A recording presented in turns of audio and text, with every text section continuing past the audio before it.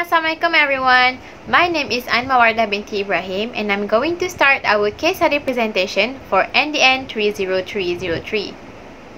Our group used design procedures in order to plan a nutrition education intervention program for workers in indoor setting. First of all, I will explain for step D. D means we need to decide the behavior of our targeted audience. In this case, we need to assess the issue and behavior of the worker in indoor setting. Generally, in February 2020, World Health Organization stated that obesity has reached the epidemic proportion globally, with at least 2.8 million people dying because of the overweight and also obesity problem. While in Malaysia, it has the highest prevalence of obesity, especially among the adults, and mostly preceded by the female. Overweight and obese are likely associated with someone's dietary choice and sedentary lifestyle. Specifically, work demand in Malaysia will increase the workplace stress. This will affect workers' eating behavior, food choices, and also their physical activity. For example, when they are too stressed and busy, they tend to take unhealthy snacks such as chocolate, snacks that high contain in sodium, fat, and also greasy food. Sometimes, doing some work will increase the feeling to choose something. Thus, it will increase the weight accidentally. Other than that, due to the long working hours and pressure of time, the indoor workers are mostly living in the sedentary lifestyle. Work schedule density and daily busyness are barrier for them to have an active lifestyle. This group are likely to consume large amount of high-fat and high-sugar snacks. So, we have provided 3 behavior goals which can give many benefits for them. Firstly, increase the intake of healthy snacks. Secondly, practice healthy lunchbox from home to work. And lastly, reduce the intake of fast food. These behaviors are prioritized in terms of importance and desirability to the audience. In order to make this program becomes more effective, we will focus on only one of the 3 behaviors, and that is increase the intake of healthy snack. So thank you so much, that's all from me. Now I'm going to pass this presentation to our next presenter. Hello everyone, my name is Azela NABILA binti MUSA. I will continue to explain part E and part S. E is a part where we explore or identify the determinants to achieve our program behavioral goals. For motivational, there are 2 determinants that influence our participant. First is perceived benefits. Audience said that they want to know the specific benefits that they will get if they practice eating healthy snack, such as the role of healthy snack in keeping their body healthy and also how it can make them losing weight and release stress. Second is perceived barrier. Audience said that they want to figure out the solution to specific barrier if they practice eating healthy snack. For example, the specific barrier that they stated is cost, limited of time, accessibility, and their peer perception towards the practice. For facilitating theory-based determinant, we found that behavioral capability and also self-efficacy are the crucial determinants. First, behavioral capability. Audience said that most of them doesn't know how to prepare the healthy snacks, so they would like to improve their food preparation and selection skills related to healthy snacks. For self-efficacy, they need to increase their self-confidence of their ability and confidence to find, purchase, and prepare healthy snacks, such as where they can get all the ingredients for the healthy snacks and how can they eat in front of their colleague. Now, we will proceed for part S, which is select theory and clarify philosophy. This is the framework that come out according from 4 determinants before. We choose health belief model for motivational determinants and social cognitive theory for facilitating determinants. For everyone information, this framework will be the guide for our program. We found that before, reference group pressure and also social economic status of our audience are influenced for our determinants of these behavior changes. For perceived benefits, we need them to learn about the benefits of eating healthy snack in order to encourage them that they have to change. For this phase, we target to increase their interest and consent to take action. After they consider to take action, we will focus on perceived barrier, where we show them that all the barrier they stated before can be solved with easy solution. This will lead them to decide to take action in order to change their behavior. After they already decide that they want to take the action, we move to facilitating phase, where we initiate them to act. We will provide skills and knowledge in order for them to learn relevant skills that can help all the participants to practice intake of healthy snack. After we increase their behavioral capability, we're going to increase all the participants' self-efficacy in order for them to maintain their behavior changes. All participants must know and confident that they have the ability and believe that they can adapt the eating healthy snack practice at work. Therefore, they will maintain the action. Lastly, in the end of the program, we want to see if there is increase in motivation to practice healthy snack. Second, increase of self-efficacy to practice eating healthy snack. Third, increase intake of healthy snack. Fourth, decrease intake of packaged snack. And lastly, we want to see if there is contribution to their healthy weight. That's all from me, and I will pass to my friend for further explanation. Assalamualaikum, my name is NURUL SHAHEEDA. I will continue with I, which is indicate general objective.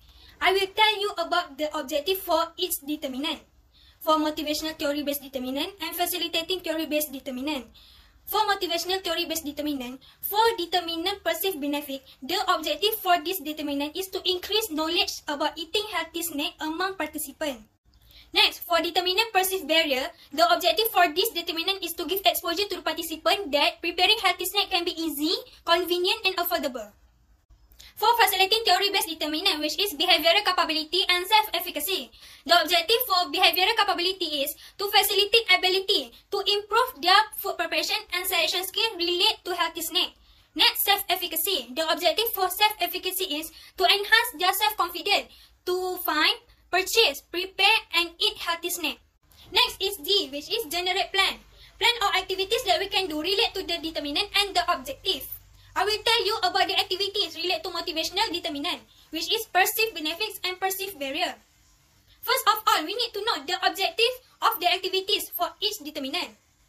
For perceived benefit, the objective of the activity to introduce about healthy snack and to state the benefit of eating healthy snack. Activities that we can do to achieve this objective. First, provide list of healthy snack such as fruit salad and apple slice with almond butter. Second, provide information what is healthy snack. Third, provide scientific evidence regarding to the benefits of eating healthy snack by using infographic, pamphlet and poster. Next, perceived barrier. The objective of the activity. First, identify the barrier of eating healthy snack. Second, propose way to overcome barrier to prepare healthy snack. And third, describe easy and convenient to prepare healthy snack. Next, the activities, which are group brainstorm about barrier on eating healthy snack through group survey, virtual meeting, and face-to-face group session. And then group brainstorm ways to overcome the barrier. And the last one, discuss with the participants on how to prepare healthy snack easily despite with their situation. Without further ado, we will continue with the determinant that is based on facilitating theory.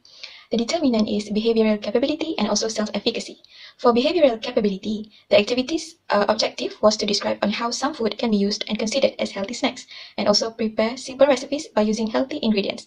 The activities involve provide recipes and shows demonstration on how to prepare healthy snacks, and also present tips and exciting cooking experience on how to use variety of food ingredients, especially fruit and vegetables, as healthy snacks. For self-efficacy, the objective was to develop a plan to enhance self-confidence in order to find, purchase, and prepare healthy snack even during a busy day. It is also to assist them on how to have healthy snacks during work time. The activities involve provide plan that consists range of healthy food ingredients prices, choices of healthy ingredients that can be used, where to get it easy, and list of recipes of healthy snacks. Encourage them to eat healthy snacks daily, and also encourage them to give constructive and positive comments to each other during and after eating healthy snacks at work. Finally, we have come to the final step, which is to nail down evaluation plan in order to evaluate whether our program was carried out successfully or not. The behavioral outcomes is to increase participants' intake of healthy snacks every day.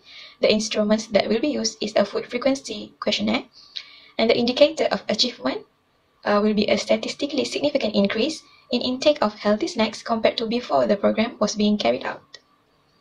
Thank you, that's all from me. I'll pass to the next person to continue. Assalamualaikum warahmatullahi wabarakatuh. My name is AINUR binti Abdul. I'm going to continue with the presentation. For the first determinant, which is perceived benefit, the outcome to measure is to increase the knowledge about eating healthy snack among the participant. The instrument being used is multiple choice question on benefit and scientific evidence linking on the eating healthy snack with the health. The indicator of achievement is improved score on instrument measuring understanding of the impact of healthy snack on health and disease before and after intervention. Second is perceived barrier. The outcome to measure is giving exposure to participant that preparing of healthy snack is easy, convenient and affordable. The instrument being used is survey. Scale with the responses of 1 to 5 on purchase barrier to eating more healthy snack. The question that can be used is cost is a barrier when I'm preparing the healthy snack. The indicator of achievement is decreased scores on the instrument measuring perceived barrier.